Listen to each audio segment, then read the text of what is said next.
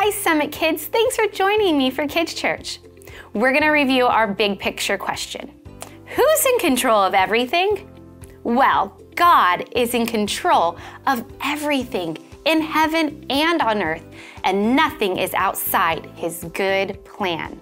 I want you to think about that and remember that nothing surprises God. Some events surprise us, right? But nothing surprises God.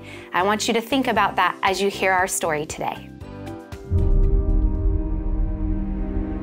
Jacob had 12 sons, but Joseph was his favorite. Jacob's other sons hated Joseph. One day, Jacob sent Joseph to check on his brothers, who were tending to the sheep.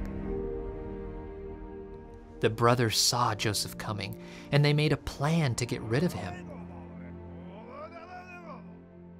They sold Joseph as a servant to some travelers going to Egypt. Then they convinced Jacob that wild animals had killed his favorite son. Jacob was very sad. Meanwhile, the travelers sold Joseph to an Egyptian officer named Potiphar. The Lord was with Joseph and made him successful at everything he did. Potiphar put Joseph in charge of many things, and Potiphar was happy with him. But Potiphar's wife lied about Joseph, accusing him of doing something he didn't do. Potiphar was angry, and he put Joseph in prison. God was still with Joseph and blessed him, even in prison. God gave Joseph the ability to understand the meaning of dreams. Years passed, and Joseph was forgotten in prison until Pharaoh, the king of Egypt, had 2 dreams. He sent for Joseph. Joseph explained the dreams. Egypt was going to have 7 good years with plenty of food, followed by 7 bad years of no food. Joseph told Pharaoh to save food during the good years to be used during the bad years. Pharaoh realized that God was with Joseph, so he made Joseph second in command in all of Egypt. Joseph stored away food during the good years. Then, during the famine, people came to him to buy grain. One day, Jacob sent 10 of his sons to Egypt to buy grain. The brothers came to Joseph and bowed down. Joseph knew who they were, but they did not recognize him. When Joseph was ready, he told his brothers who he was. "I'm Joseph," he said. "Don't be afraid. God sent me here so I could save your people, a remnant from the famine." Joseph's brothers went home to bring all their family and belongings back to Egypt. Jacob hugged his son Joseph, and they cried. Jacob's family was blessed in Egypt, but Jacob got older and died. Now Joseph's brothers were afraid Joseph would punish them for what they did to him. Joseph said, "You planned evil against me. God planned it for good, to bring about the present result, the survival of many people."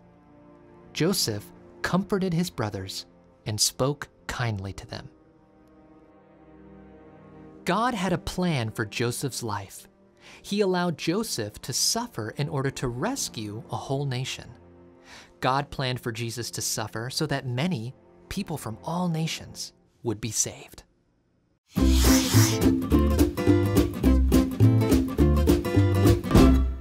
Hi there, I'm Pastor Kevin. It's time for Questions from Kids. Jasmine from Plover, Wisconsin asks, Some girls at school have been saying mean things when I walk past them.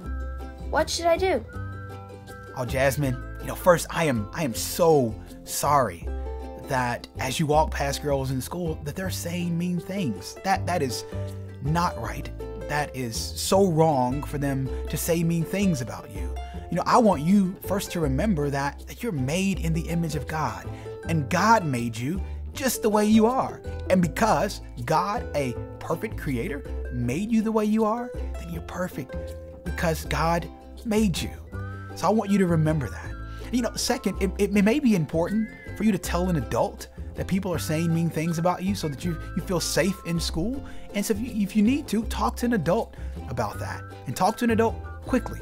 I also want you to consider, Jasmine, this as an opportunity to share and to show Christ. You see, people talked about people in the Old Testament. They talked about Jesus Christ in the New Testament of the Scripture. And what we want to do is we want to be Christ-like.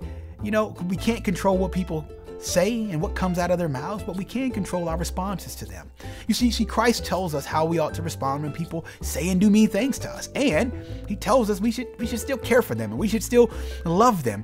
And so the challenge for you, and even a boy or anybody else in that school, when people say mean things about them, is to respond like Christ would respond. And so the Bible tells us we should love people even if they say mean things to us. Now listen, that is going to be difficult.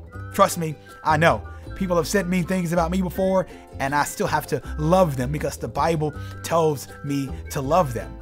So just maybe, this is an opportunity for you to remind yourself of the gospel, that Jesus Christ laid down his life for you, and that he calls you, and that he keeps you, and that he loves you. And it's also an opportunity for you to either share or reshare the gospel with these girls who are saying mean things about you. Now listen, I don't think mean things are that the girls have cornered the market on saying mean things. As a matter of fact, I'm a boy, and I've heard mean things come from boys' mouths as well too. And so boys, if people are saying mean things about you, I challenge you to do the same thing. You should love them, and you should tell an adult if you need to, and you should respond by telling yourself the gospel and then sharing the gospel with them as well too. Because God loves us, and people will often say mean and untrue and even hurtful things to us, particularly when they're not loving the Lord God with all their heart, with all their soul, with all their mind, and with all their strength. But that's how the Lord tells us to love him. Now, people will say untrue things about you, but you need to look in the scripture and see, what does the Bible say about me? Because what people say about you sometimes will be wrong. What you may see in the media, it will be wrong. The things they tell you to do and to buy and to become a part of, they will be wrong. Many of them will be lies. But the Bible will always tell us what is true and what the Lord thinks about us and what he requires of us. So, what are some of the true things God says about us in the Bible that we need to remember?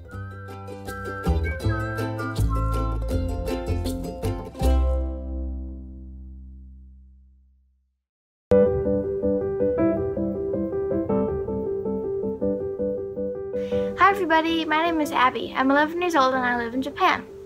I've been here for a little bit more than a year now, but I've lived overseas for all of my life. In May, we were supposed to go on vacation with our grandparents, but because of coronavirus, we couldn't do that. So I just had the money that I saved, which was $32.20.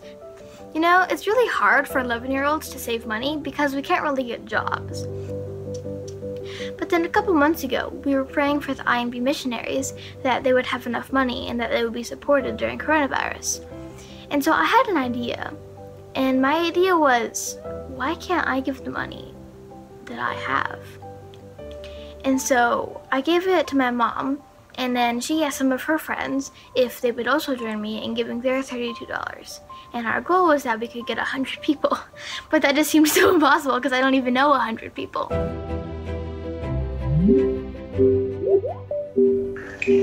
Hi. Hi. Hello, Abby. I'm Paul. You girls introduce yourself. I'm Kai. I'm Lily. We have called with some really big news and some really good news. So far, there's been 155 people who have given because you gave and because you started challenging other people to give. There are a lot of folk who have given to the IMB for the very first time. They decided they wanted to be a part of what God was doing, and they're our new givers and new supporters at the IMB, and we're so grateful for them and so grateful for the way you challenged them. As it's all been added up so far, do you have any idea how much has come in? No. Because you gave and asked other people to give, right now we have received over $13,000. Isn't that amazing? Yeah, it is. And we know that people around the world will hear the gospel because of the generosity of Abby and of those who have given to the Abby Challenge. Even if what you have to give is just really small, like all you have to do is give it to Jesus, and it's not your job to make it into a whole bunch of money or a whole bunch of whatever you're giving. It's just your job to give it.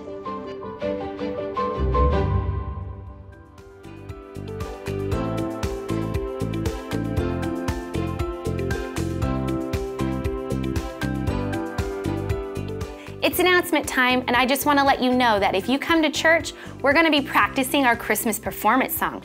Our Christmas performance will be on December 19th, so I hope you can come to church and practice our song with us. Well, our time together is over. I hope you have an awesome week, kids. Bye.